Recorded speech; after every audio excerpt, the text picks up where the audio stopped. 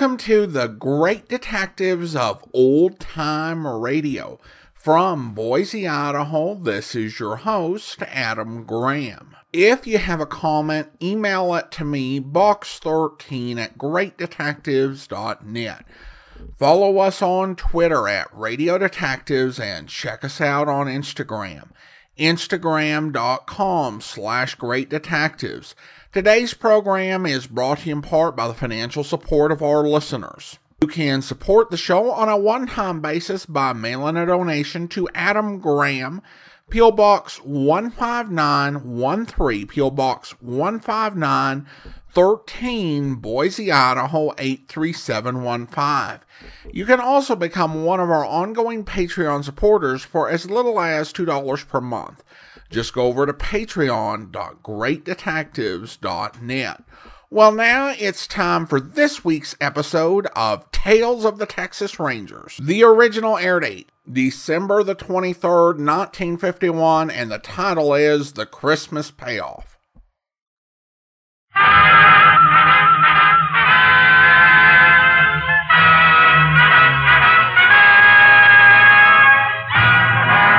Of the Texas Rangers, starring Joel McRae as Ranger Jace Pearson. Another authentic reenactment of a case transcribed from the files of the Texas Rangers.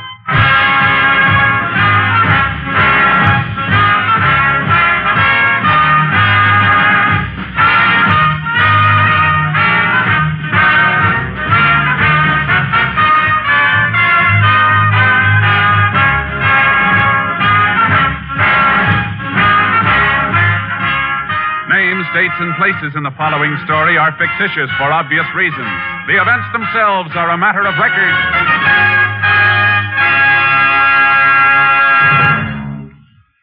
Music means all things to all people.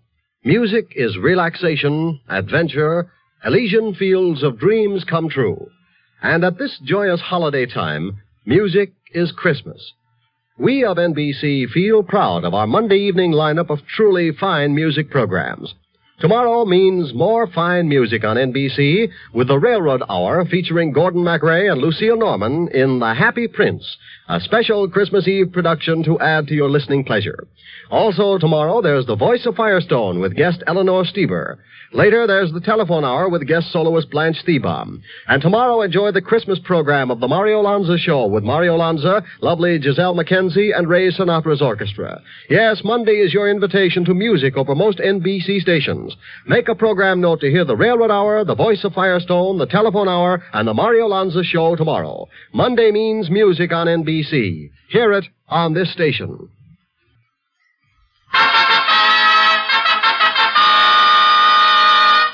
And now, from the files of the Texas Rangers, the case called Christmas Payoff.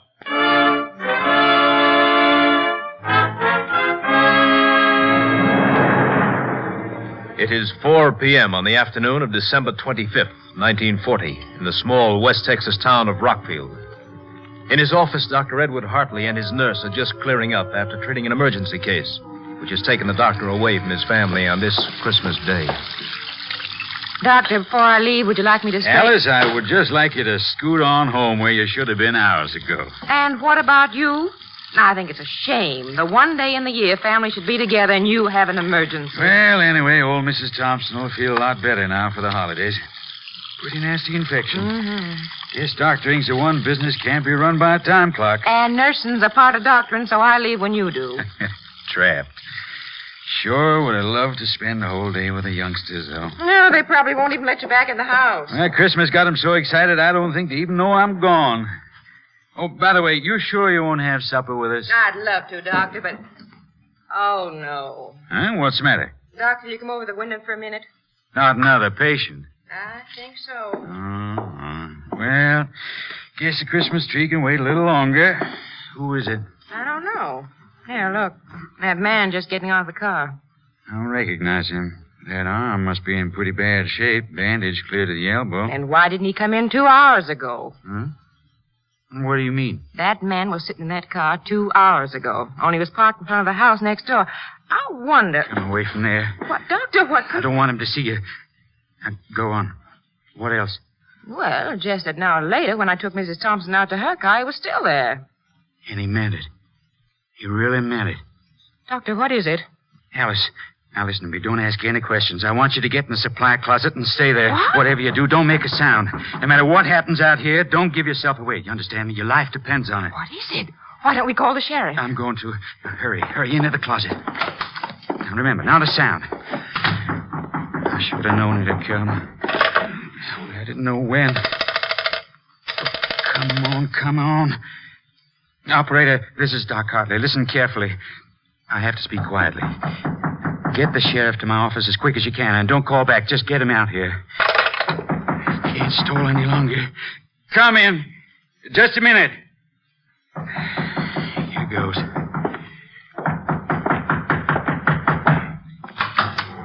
Yes? You Doc Hartley? That's right. Well, can I come in? Oh, of course. Come in. No, that's the supply closet. My dispensary is this way. Now, if you'll just get up on the table. Would you like to lie down? More comfortable for that arm. I'll sit. That's a lot of bandaging. What did you do to that hand? Think maybe I sprained it. You're the doc. Suppose you tell me. Always work this slow, Doc? Oh, I'm sorry. Where's your nurse? She's gone home long time ago. Not even supposed to be working today. This is Christmas, you know. Yeah, I know. Why don't you pull the last of the bandage off, Doc? Don't you want to see my hand? I know what's in it. Then I'll do it myself. Yeah. See? There's your Christmas present, Doc, in my fist. Nice 38. Don't you want it, Doc? Why are you doing this? Why? Maybe I shouldn't give it to you. You guessed what it was. Spoiled my surprise. Nah, you look like a nice guy. I'll give it to you anyway. Look at me, Doc. You know what it's for. You get your... Merry Christmas, Doc.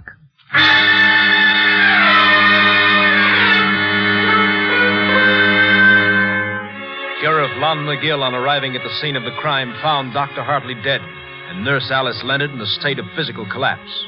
He immediately asked for the help of the Texas Rangers. Ranger Jace Pearson was assigned, joining the sheriff at the doctor's office a short while later. Photographer will be out of your way in a minute, Jace. The nurse I told you about is in the other room. Maybe you want to talk to her first. Yeah, thanks, Sheriff. She's still as bad off as she was? Oh, she's some better now. It's a rough thing for a woman to have to go through. Yeah, plenty rough. In here, Jace. Alice. Alice, this is Ranger Pearson. It's Alice Leonard, Jace. Been Doc Hartley's nurse for 6 years. Howdy, ma'am. I'm sorry. I just can't seem to get a hold of myself. But it was so horrible. It was horrible. I know how you must feel, ma'am, but you'll be helping a lot by answering a few questions. I tried. Fine. Sheriff here has given me what you told him, so I won't put you through that again. Just want to clear up a few things. You know of anyone who might have wanted Doc dead? Oh, what sort of person would want that? Doctor was a wonderful man. Never had an enemy in his life. Sheriff, he'll tell you that. That's right, Jace.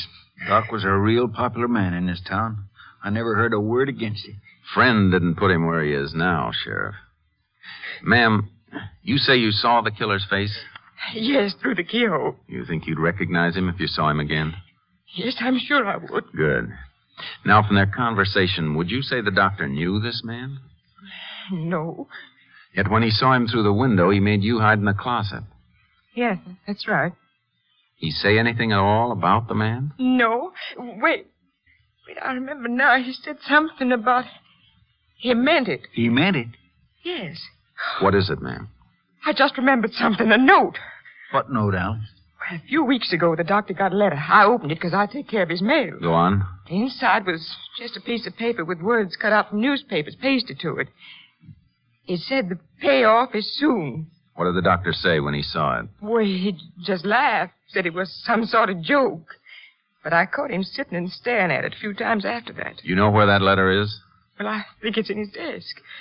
Miss Leonard, you remember anything about the car this man drove? No. Just that it was black, a sedan. Oh, and the front fender had a big dent in it. I remember I could see it from the office window. I think that'll do for now, ma'am. You go home and try and get some rest. Tell the deputy I said to drive you home, Alice. I will. I hope you find the man who did this. I hope you find him. Oh, poor woman. She was mighty fond of the doc, Jace. Must have spent some bad minutes in that closet. Yeah, the doc had a couple of bad minutes, too, Sheriff. The photographer must be finished in there by now. Let's take a look. Nothing's been touched in there, Jace. Everything's just the way we found it. Thought you'd want it that way. Thanks, Sheriff. Let's have a look at the doc. I'll just whip the sheet off him here. He shot at close range, all right. Powder burns. The angle of the shot seemed to bear out the nurse's story. Ballistics will fill us in later. Let's have a look at this desk. Okay, Jace? Well, there's not much on this side, Jace. What's the matter? Drawer full of Christmas candies. That'll be a nice Christmas for those poor kids. Hey, wait a minute, Jace. I think this is what you want. And that's it. The payoff is soon. No envelope with it? I reckon Doc threw that away. It'd be a tough one to trace. Cheap paper, the message in newspaper captions. And it's used a lot for blackmail because it's so hard to run down. Well, where to now, Jace? Has the doc's wife been told about this yet? No. Been holding off. I sure don't relish it none. Those kids and all. Let's tell her together then, Sheriff. It's a little easier that way. Thanks, Jace. Anything more we can do here? No, but before we go, I want to check on that black sedan with a smashed front fender. See if it's on the stolen car list. Sure thing. If you can spare a couple of deputies, Sheriff, I'd like them to do a house-to-house on this street. Maybe somebody else got a look at that car or the killer. It's a good idea, Jace. There's not much to go on, is there? There's enough. They always leave enough. And this is one killer I want, Sheriff. I want him bad.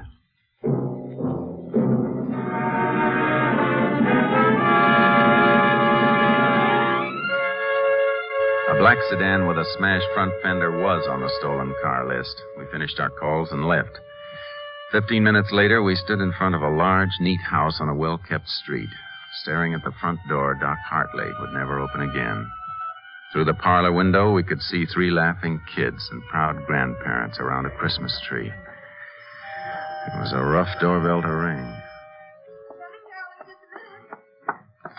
Darling, I thought you'd never... Oh, I'm sorry. I was expecting my husband. Oh, Sheriff McGill. Howdy, Miss Hartley. Can we come in? Oh, why, of course. Please do. I imagine you want to see Ed. I'm sorry he had an emergency, but if you like, I can... Mrs. Hartley, this is Ranger Pearson. Howdy, ma'am. Hello, Ranger. Pleased to meet you. Ma'am, can we speak to you privately? I mean, in another room, away from them. Of course. Come in here.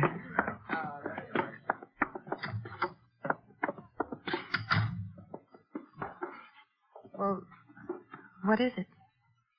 Ma'am, it's best to say it quickly. Your husband, he's been killed. Oh, no.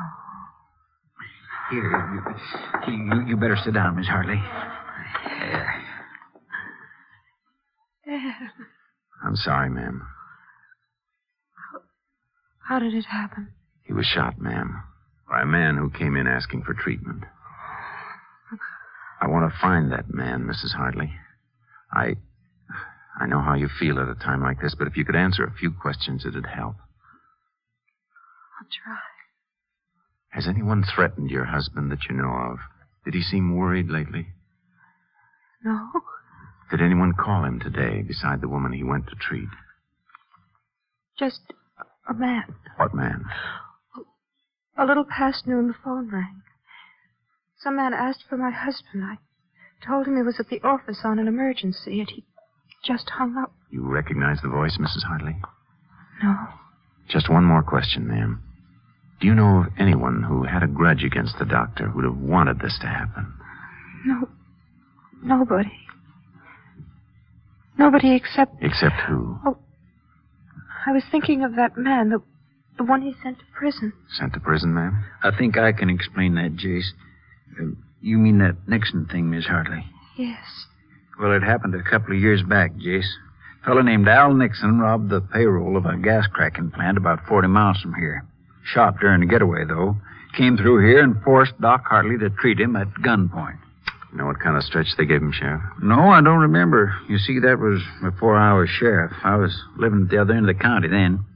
Well, anyway, seems Doc somehow sneaked a phone call while he was treating Nixon, and the police got him. Isn't that right, Miss Hartley? Yes. They sent him to Huntsville. Mrs. Hartley, I'm sorry to put you through this. We're going to leave now. Is there anything we can do for you? Nothing. There's nothing anyone can do. How will I tell the children?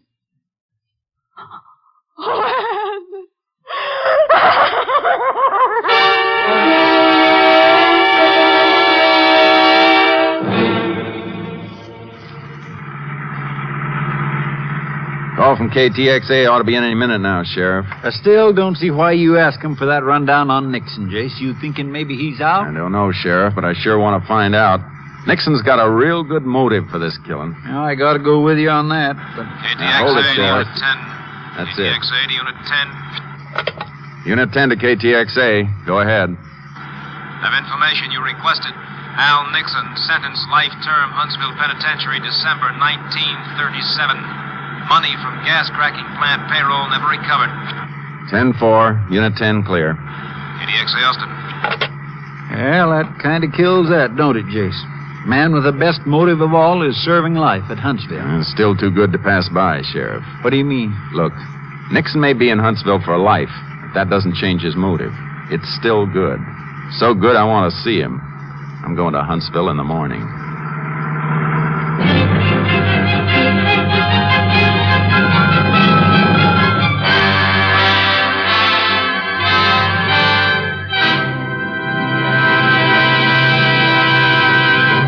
In a moment, we will continue with Tales of the Texas Rangers, starring Joel McCrea as Ranger Jace Pearson. Who catches tuberculosis? The young? Yes, but so do the old. And so do people of any race or nationality. 500,000 Americans are afflicted with TB. 40,000 a year die from it. Yet TB is preventable and curable. It can be controlled. How? One way is through Christmas seals. Christmas seals are the sole support of the 3,000 voluntary associations affiliated with the National Tuberculosis Association, which are fighting to wipe out TB in their communities. The greater the Christmas seal sale, the nearer we are to ending the scourge of tuberculosis. If you haven't already purchased your Christmas seals, you can still buy and use them. Be glad of this easy, inexpensive way to help others. Be grateful for the opportunity to help safeguard your own home against the dread white plague. And now back to Tales of the Texas Rangers, starring Joel McCrea. We continue now with Tales of the Texas Rangers and our authentic story, Christmas Payoff.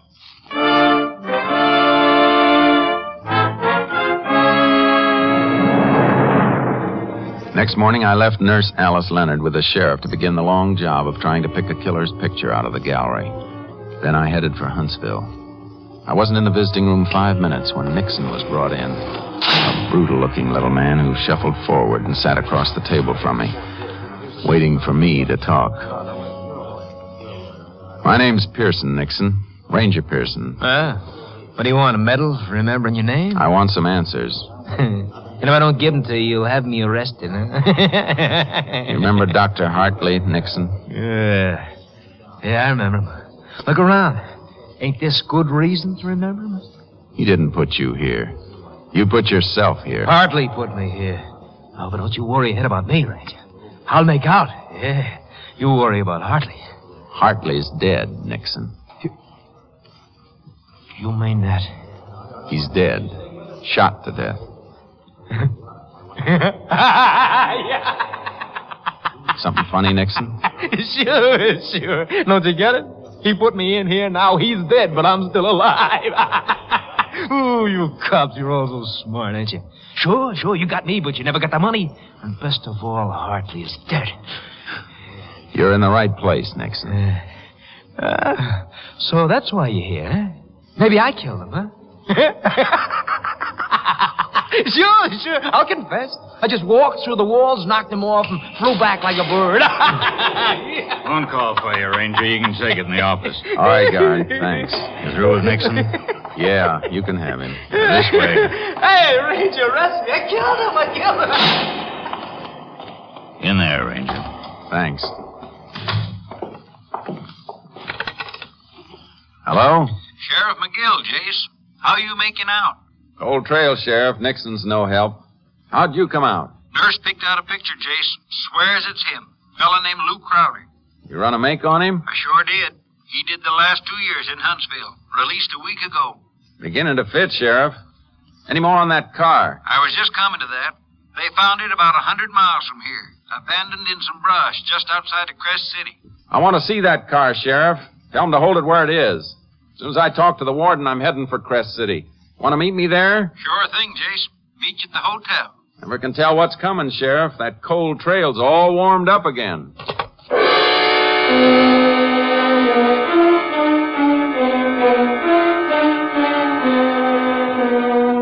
I had my talk with the warden and then met the sheriff in Crest City. As we headed for the spot where the abandoned car had been found, I kept thinking of Doc's wife and her 3 small kids. I was getting closer to a killer, and I liked it. Oh, I don't know, Jason. No matter how I figure it, there's always a couple of loose ends. Well, then try this, Sheriff. Al Nixon is doing life for a payroll robbery, and he's convinced it's Doc Hartley's fault. Now, that payroll was never found because Nixon hid it someplace before they got him. Yeah, I follow that far, Jace. In Huntsville with Nixon was Lou Crowder. Now, Nixon knew he wasn't ever going to get to use that money, so suppose he made a deal with Crowder. Crowder could have it if he killed Doc Hartley. But what was to stop Crowder from just digging up the money and not killing the doc? Well, Nixon's too smart for that, Sheriff. Probably set it up so he'd let Crowder know where the money is after he was sure of Doc's death. Yeah, it figures all right. But how would he let Crowder know? By letter, Sheriff. The warden told me Nixon's already written Crowder 3 times. What good would that do? All mail coming out of Huntsville is censored, Jace. I know, but the 2 men had plenty of time to rig a code when they were together in the pen. Then a letter could be the answer. That's right. Yeah, the highway patrol car up ahead must be where the car is. Yeah. Yeah, this is it. Howdy. Howdy, fellas. There's a car, Jace, just behind this brush. Jace, even if your figuring's right, what do you reckon this car is going to tell us? Just one thing, Sheriff.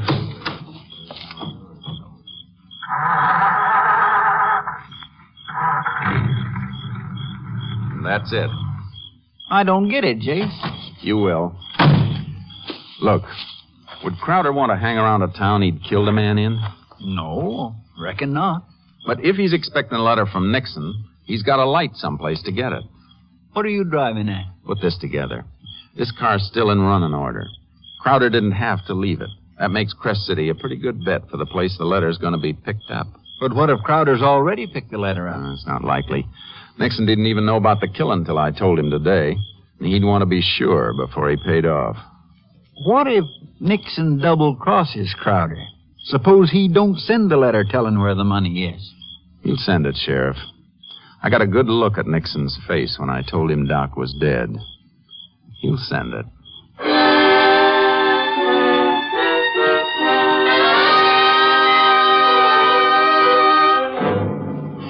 Back in Crest City, the postmaster agreed to notify us the minute he got any letter postmarked Huntsville, without giving it out. The very next day, the letter was there. A man had come in for it, but was told it hadn't arrived. The postmaster noticed the man was driving a car with a horse trailer attached. I got my horse trailer, and we set the trap in the post office the next morning. That's Crowder, all right, Jace. He got the letter. Shall we take him? No. Hold it, Sheriff. What's the matter? I don't want to take a chance. He's probably armed. Some of these people may get hurt. Well, what are you going to do? Give him a lead and tail him. All right, let's move up the front door and see where he goes. I've been expecting that catalog, if you want. The only thing is, if this... He just got in that car, Jace. Yeah. The one with the trailer. He's pulling out. Come on. You reckon he'll head straight for that money? Yeah, there's no doubt about it. He's not pulling that horse trailer for nothing. He must be heading someplace he can't use a car. That's all right with me. We'll get him, Sheriff. Wherever he goes, we'll get him.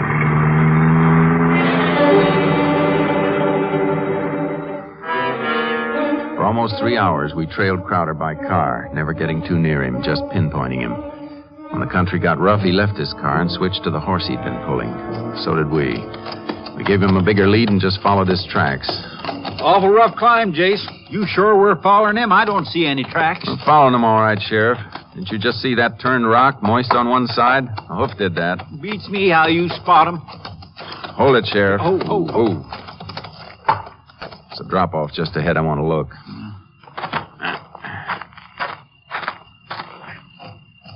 See anything, Jace? Shh. Hold it. He's just over the drop, about 20 feet. Is he digging, Jace? Better than that, Sheriff. He's found it already. Now, look, Sheriff. He's in a dead-end canyon. I'm going down after him. You cut along this ridge and close in from the base. All right, Jace, but be careful. Come on, boy.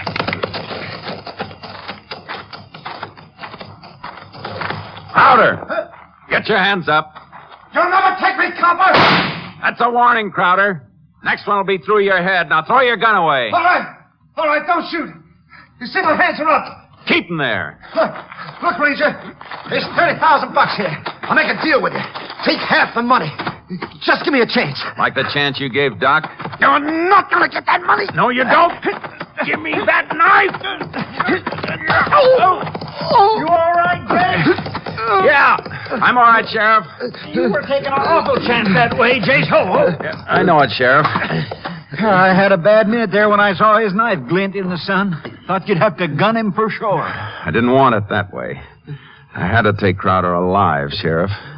He's my Christmas present to the warden at Huntsville.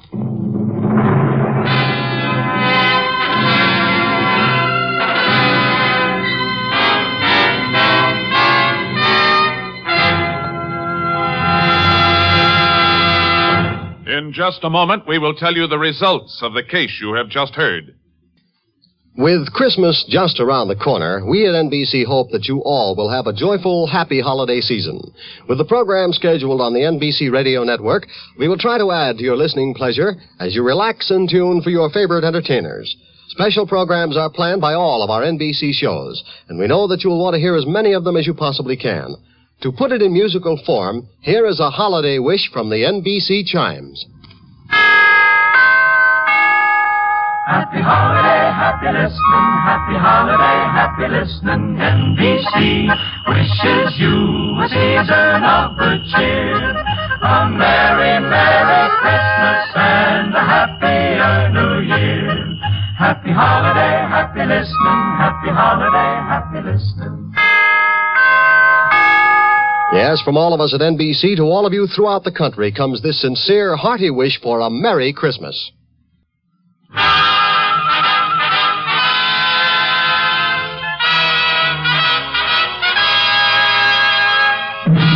And now, here are the results of the case you have just heard.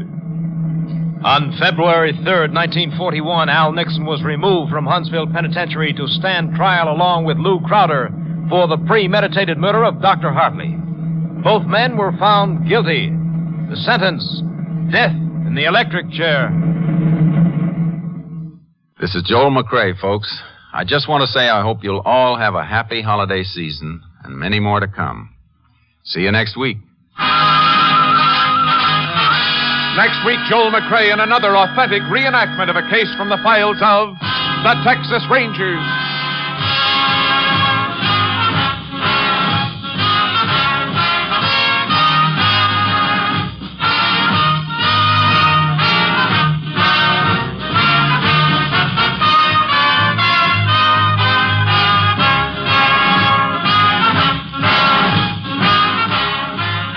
cast included Tony Barrett, Lillian Bayef, Whitfield Connor, Lou Krugman, Michael Ann Barrett, and Parley Bear. Technical advisor was Captain M.T. Lone Wolf Gonzalez of the Texas Rangers. This story was transcribed and adapted by Anthony Barrett, and the program was produced and directed by Stacy Keach. Hal Gipney speaking.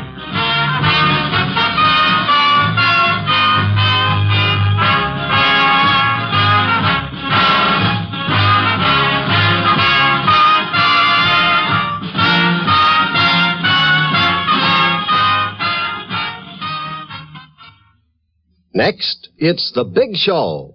All this and Tallulah 2 on NBC.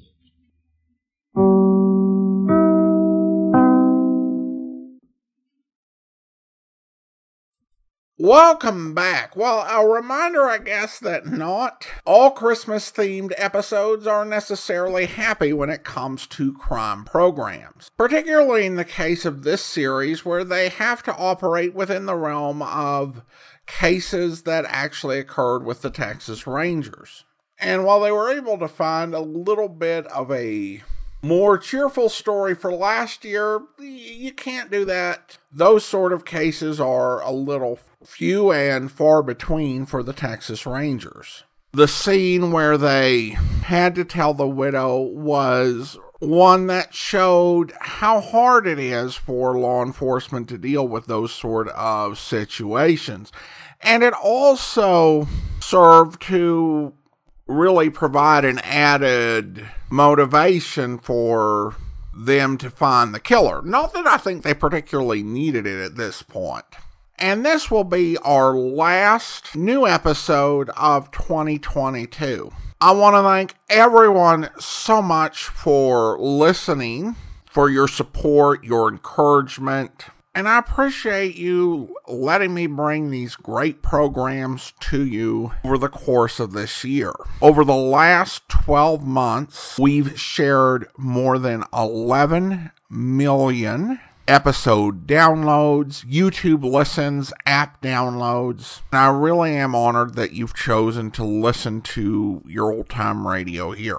I want to say that we are going to have some really exciting things ahead for you in 2023. Of course, there are big things that are already announced. We'll soon finish the John Lund era of Johnny Dollar and get into the Bob Bailey serials. And in June, we will have a special Bob Bailey week to celebrate the 110th anniversary of his birth. Dragnet will also be returning to our lineup. And we'll have our 4,000th episode special soon.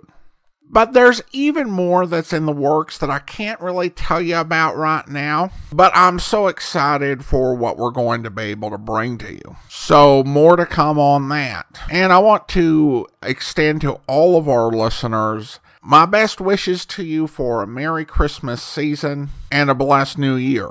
And that will actually do it for today. If you want to be sure that you never miss an episode, follow or subscribe to our podcast using your favorite podcast software. Whether it's Spotify, Apple Podcast, iHeart, or the Amazon Music app at amazon.com/OTR Detectives. Tales of the Texas Rangers will return in 2 weeks, as our entire regular lineup will be back January 2nd. Tomorrow starts a week of encore presentations from our archives that I think you'll enjoy. And if you found this particular story a bit too downbeat for Christmas, then you'll love what we have coming up tomorrow. No clip. I'm going to leave that as a Christmas surprise that you can unwrap on Christmas Day, or whenever you happen to get to it.